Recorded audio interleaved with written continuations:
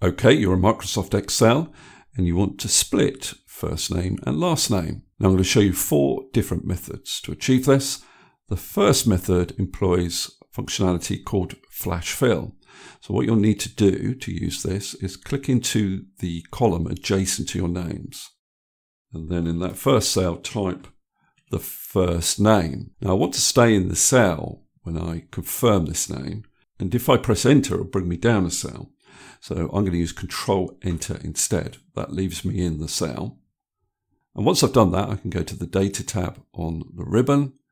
And then over in the Data Tools group, there's a button here called Flash Fill. It's got a lightning strike on it. If I click on that, it repeats that pattern down the rest of the column. And the pattern is all the characters up to a space. Now I can do the same for the last name. If I type the last name here, Control Enter to confirm, but this time I'll use a shortcut key for flash fill, and that shortcut key is Control E. Okay, let's move on to the next method. Now the next method is called text to columns, and the first step when you're using this method is to select all the names that you want to split. So I'm going to click in the first name, and I want to select down to the bottom of the list of names. Now to do that I can use the shortcut key Control Shift down arrow key. Then to get back up to the first name, I can use the shortcut key Control Backspace. You then go to the Data tab on your ribbon and you go to this button, Text to Columns. Now in the first step, you just click Next. And in the second step, you need to specify your delimiter. So the delimiter is the character that splits the first name and last name. And for us, that's a space. You need to make sure that this option here is ticked. By default, I think tab is ticked. So you'd untick that and then you tick space. And down here, you can see it's split the first name and last name. So then you need to click Next and you need to specify a destination for your split names. Now you can either overwrite the existing names or have the split names in different columns. If you want to overwrite these names, just keep the destination as A2. But what we want to do is have the first name in column B and the second name in column C. So I'm going to change the destination to B2. Then I just click on Finish. Now the third method uses the text before and text after functions. And these functions are available in Excel 365. If you don't have these functions, don't worry. In the last example I'm going to give you, I'm going to use left and mid, which will be available in your version of Excel.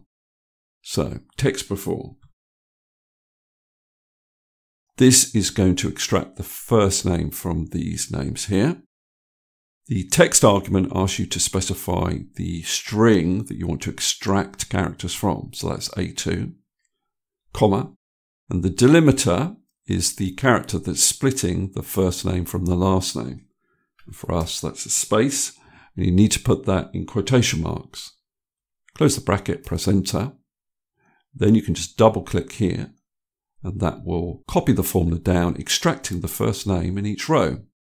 Now text after works in a very similar way. The text I want to extract characters from is in A2 and the delimiter is a space. If I double click on this little green square, it'll copy the formula down. Okay, last of all, we're going to use left and mid. And you'd only use this formula if you don't have Excel 365. So left.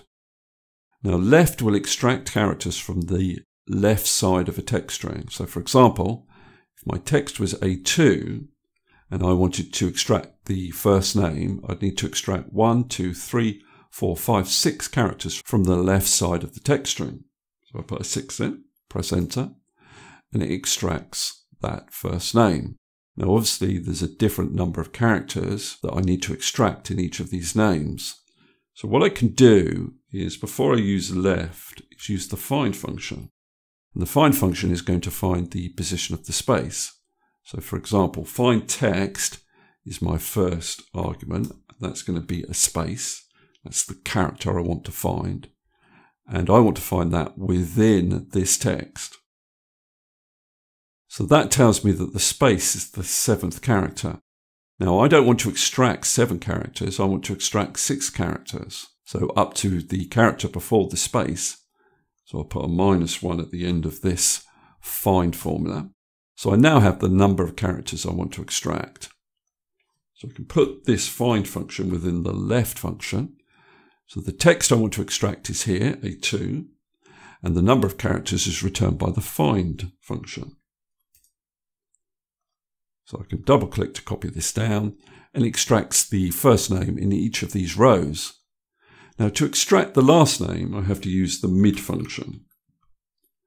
So the text I want to extract is in A2, and I need to specify a start number. So the start number would be 1, 2, 3, 4, 5, 6, 7 in 8th position.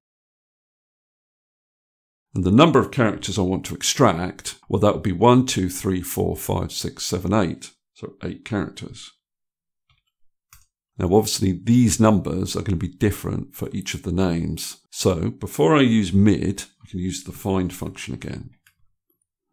So I want to find the position of the space within this text string. So my find text is a space, and I want to find it within the text in A2. So that gives me the position of the space, but I want to extract the character to the right of the space. So I add 1 to my find calculation. Then I can put this within mid. The text that I want to extract characters from is here, comma. The start position is returned by the find function, and the number of characters is going to be different in each of these names, but I could put something in like 20, knowing that there'll never be more than 20 characters in a last name. So then I can double click on this little green square, and it extracts the last name in each of these rows. Okay, that's all I wanted to cover in this particular video. Hopefully that's useful. If it is, please give me a thumbs up and subscribe, and I'll see you next video.